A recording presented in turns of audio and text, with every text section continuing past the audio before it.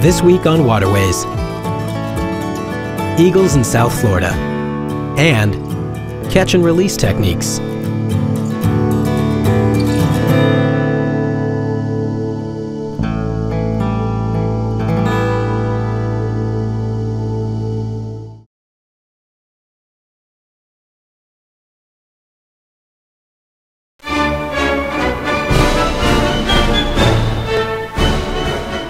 On the backs of coins, on our printed money, on the presidential seal, at the tops of flagpoles flies a regal bird, the bald eagle.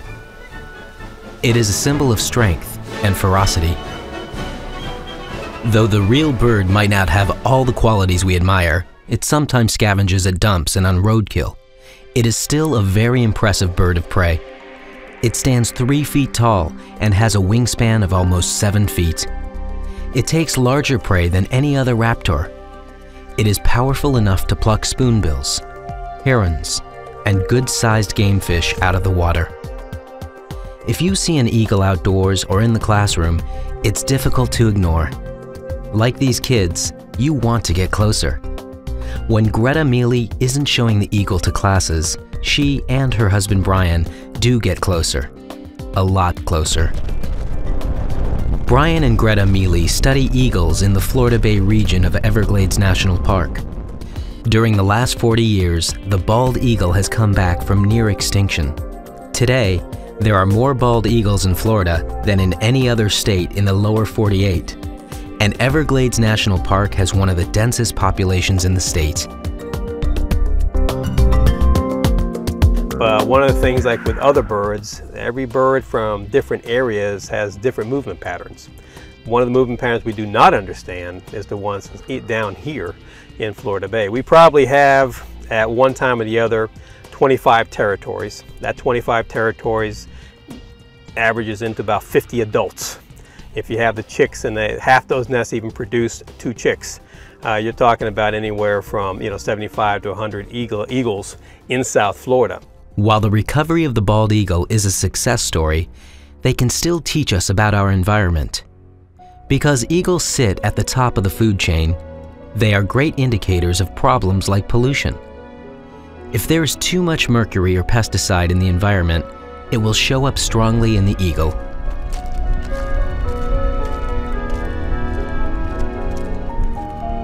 Biologists at Everglades National Park located nests through aerial surveys. They passed the locations on to Brian and Greta. Brian must time his visits to these nests very carefully. If he comes too early, the birds will not be big enough for the satellite tags. If he comes too late, the eagle fledglings are large enough to fly away.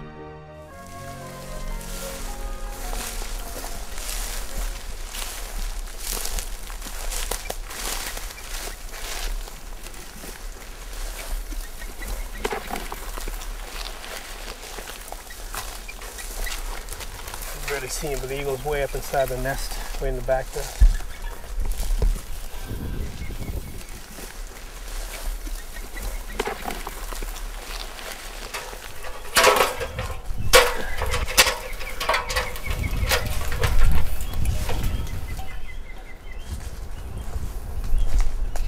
He's a little curious. He might go. He might go. Okay, I'm gonna make my move, okay? Yeah, I got it. We got it. There you go. He's down.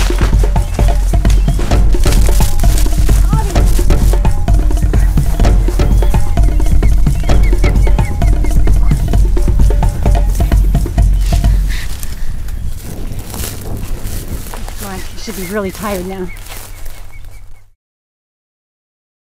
The parents keep well clear of people, but they don't abandon the chick. They'll pass overhead to keep an eye on things while the Mealeys work. Though the chick is big, Brian and Greta handle it gently. He uses a few tricks to keep the bird calm. We're going to hood this bird right now. And the hood essentially is a falconer's technique. And what it does is it basically covers the eyes and really minimizes the stress on the bird. What he can't see, in human terms, he can't imagine. So this keeps him a lot calmer. To minimize the amount of time the bird is away from its parents, Brian and Greta work quickly. The first order of business is to attach a backpack. The backpack is a satellite transmitter that is very lightweight. It weighs basically nothing, and it's solar powered.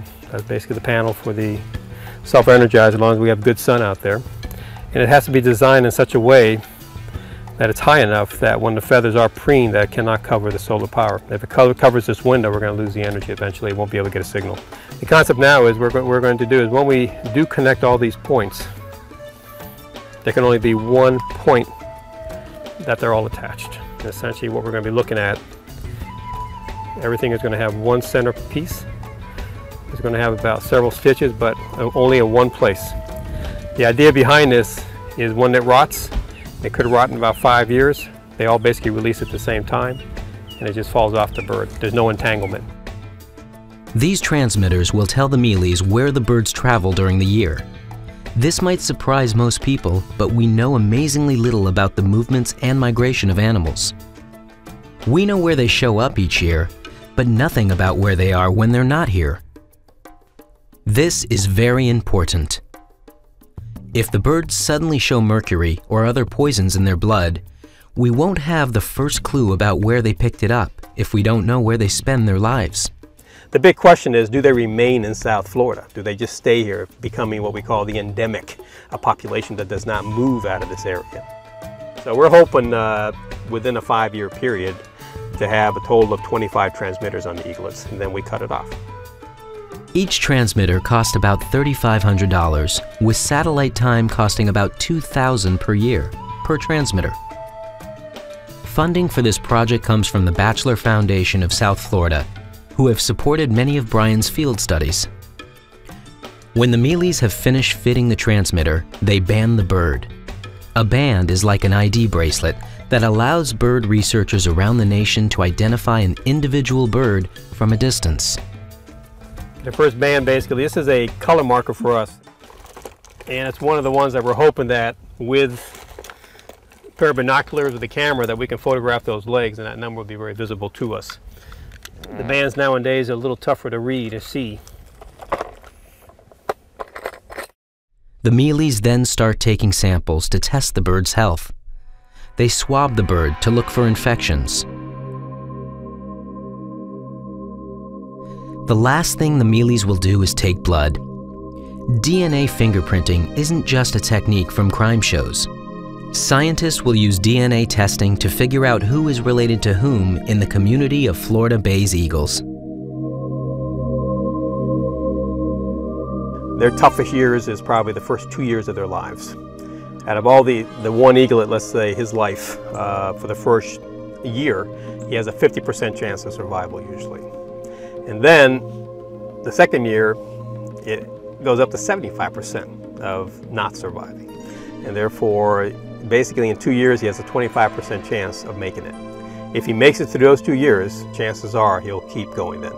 Because then he has developed the skills of hunting, he has developed skills of avoiding other predators and how to find his food either through chasing other prey or whatever, or other birds. He is probably a lot more successful and prone to succeeding. During each year that the eagle survives, its color will change slightly. The second year, the head and the tail gain flecks of white. By the fourth, the eagles resemble someone with blonde hair who hasn't washed it for a while, and the beak is yellow. By the fifth year, the eagle looks like the archetypical bald eagle that is represented on coins, flags, and in the imagination of most Americans. Bald eagles that leave the nest today have an easier time than they did 50 years ago.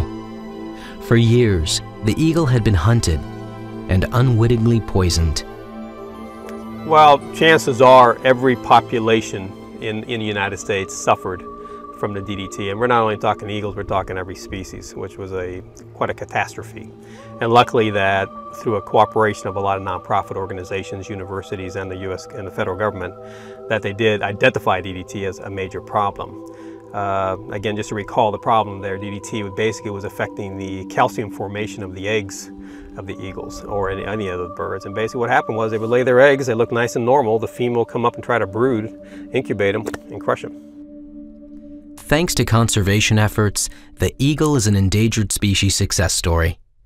In the 1960s, there were just over 500 breeding pairs in the lower 48 states. Today, there are 800 breeding pairs in Florida alone, and about 10,000 pairs in the lower 48. Even though it has recovered, the eagle is still of great value to scientists studying the environment. They are high up in that food web. They are the ones that consume everything underneath them, and therefore whatever's down here, they're probably bioaccumulating, meaning it's gathering in their body. So as a top predator, if you're looking at mercury levels, if you want to look for changes in the environment, if you want to see if prey sources are disappearing because of environmental changes or catastrophes that are occurring that we cannot see, that's the first indicator. Okay, you gonna go back on us? Yeah, there you go. Feeling good. One of the greatest values of the eagle is its charisma. Greta and Brian have found that people, and especially kids, easily relate to the bald eagle. Many people might be uninterested in mercury in the environment or the recovery of endangered species. But with a bald eagle on her arm, Greta has everyone's attention. If people can relate to something, especially everyday folks that do not deal with the environment, they have minimum contact or connection with the environment, it is so important that you use something that they know. And if it's a bald eagle, you use it. But at the same time, it doesn't take away that if you're going to be studying a small oak toad, who is probably a better indicator species for probably the Everglades than probably any other amphibian or bird or anything, you still maintain that study. But use the eagle to send a message. Use a strong, charismatic animal to send a message about the other problems of the other species, because he's the messenger. He's the ambassador.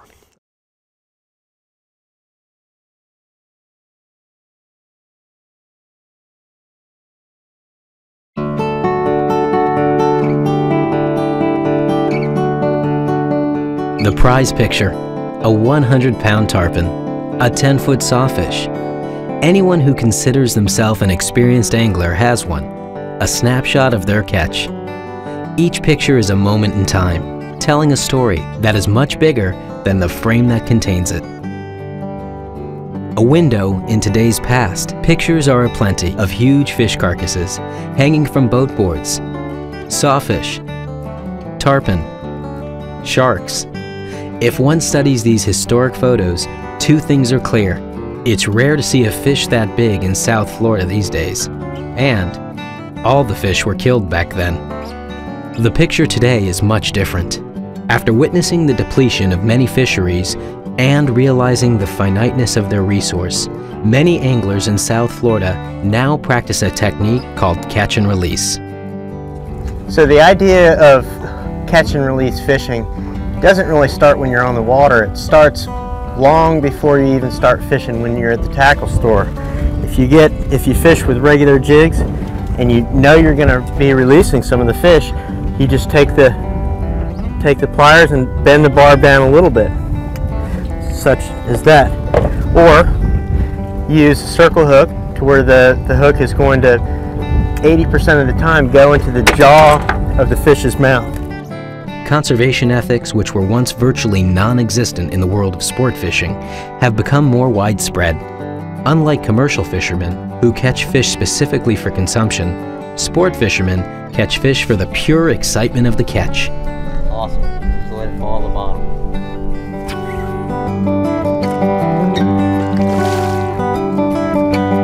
Many different type of lippers where you put the jaw of it on the lower lip of the fish, and you can secure the fish that way. And that way you're not grabbing the fish and holding it and wiping off its slime layer. Then of course there's several different de-hookers on the market to where when the hook is in the fish's mouth, you go ahead and grab the bend of the hook this way and the line on the bottom and pull it out. So there's a whole gamut of things you can do before you even begin fishing. in anticipation of that trophy fish that you want to release. The economics in sport fishing is tied to a guide's ability to find and catch fish, and a fish is too valuable to be caught only once. Nice. Controlled studies demonstrate that the survival of many species of marine fishes released after hook and line capture is high, validating current catch and release techniques and proving catch and release fishing as a valuable conservation tool. The basic idea of catch and release fishing is to minimize the impact from hooking and fighting the fish. There's a protective coating of slime on the fish that acts as a basic defense against disease and bacteria. Anglers must avoid removing the fish slime. Only touch the fish with wet hands if you do not have a release tool.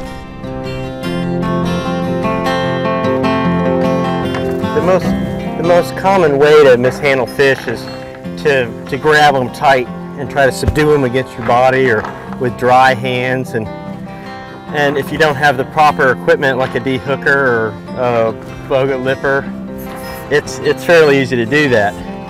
And I just like to try to tell the people you got to do the best that you can do to release the fish.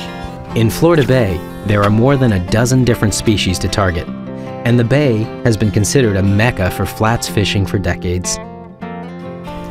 Out here in Florida Bay, people come to fish for a number of different sport fish like redfish or snook, tarpon, permit, or bonefish. But then there's the fun rod benders too, like the ladyfish and the jacks and the snapper and sharks. Oh my God, look at all these fish. Hold on, I'm sorry. There he is. Yeah, I know, I was like, watching him, I was like, oh. When an angler hooks a fish, that fish should be brought in as quickly as possible to avoid increasing the fish's exhaustion. The more tired a fish is, the more susceptible the fish becomes to predation. Anglers should use circle hooks because the circle hooks rarely gut hooks a fish. Mostly, it hooks the jawbone of the fish, and in fact, anglers have less chance of losing a fish if the fish is hooked in the jaw with a circle hook. Anglers must make sure that the point of the hook is aligned with the shank. Offset circle hooks have a much higher chance of severely injuring the target species. Regardless of the species targeted, an appropriately sized non-offset circle hook fished properly will almost always outperform any other hook. Well, sometimes you see if you have a fish and you're using just a regular J-hook style jig like this, that it's deeply embedded, and the best way to get it out isn't actually just to pull on it and jerk it out. The hook goes in one way, it will come out one way. And if you take some care and grab the bend of the hook by the pliers and pull directly backwards or rotate it out, it'll come out a lot better than if you just pull at the fish. When you're pulling at the fish, you're actually damaging their gill assemblages, and you're doing soft tissue damage on the inside of their mouth and around their face sometimes. If you do not have a de-hooker, needle nose pliers or forceps can substitute. If you cannot see the hook upon initial examination of your catch, cut the leader as close to the hook as possible without removing the fish from the water. Leaving the fish in the water is best, but not always practical. Never boat a large fish. Leave big fish in the water for picture taking. When releasing a fish, release the fish head first into the water. A fish that has been overly stressed by the fight should be revived before release. To revive a fish, move it head first through the water so that water flows over the gills. We'll see here. Or under the assumption that when you catch the fish, you throw it back in the water, it's going to live. There's such a thing as mortality after the fact capture. Hook and release mortality is kind of what it's commonly called. So you got to do everything in your capabilities to ensure that the thing survives. If it comes up and it's just going nuts and it gets off your line, you have no control over that. But if it looks tired and it's hooked well and you can drag it through the water more, or not handle it a lot, not pull it out of the water and hold it for a picture. There's a lot of steps that you can follow that ensure that the animal, or better ensure that the animal will survive. And if you just drop it back in the water, its head sinks right into the mud. That's not a very good indication that it's going to survive.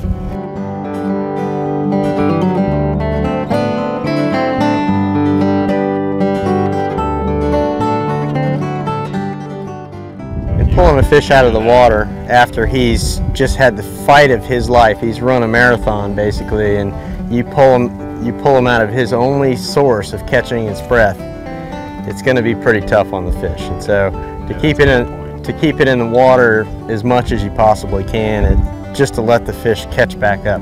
Because if you really want to take a picture of it, you basically keep the fish in the water until the very last point. Keep it on the hook or on a boga grip or something, and then get the camera ready, get everything ready, reach down, pull it out of the water, hold up, take a picture, and put it right back in for as fast as you possibly can. There's one right there. While Florida Bay is often the destination for visiting anglers, the Keys Reef and the blue waters beyond offer some of the Keys' most diverse and most exciting fishing. Fish such as marlin, sailfish, tuna, and dolphin, sometimes called mahi-mahi, are considered pelagic species, found in the open ocean. While tuna and dolphin catches are almost always eaten, the marlin and sailfish anglers have long been practicing catch and release techniques. At the reef, where anglers can target anything from snappers to groupers to barracudas, successfully releasing healthy fish is a greater challenge.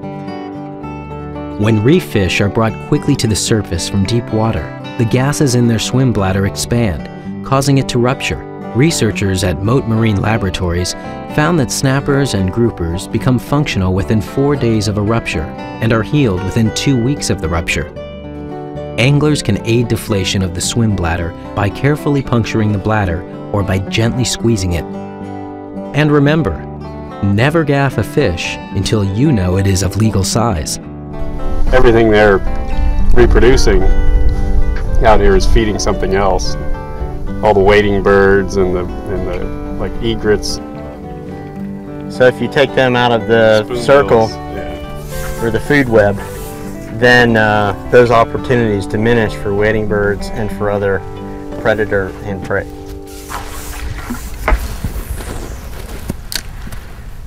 Some old-time fishing guides in the Keys are the most aware and conservationally minded people around. They understand the need to create a sustainable resource so that they have job security, and so that their children can fish these same waters. For those who are new to fishing the Keys, learning proper catch and release technique needs to be a part of their education. Years from now, as people look through the archives of fish caught off the Keys, they will see the same smiles and celebrations that are always present in fishing pictures. But hopefully, they won't have to reminisce about the days when they once caught the big ones.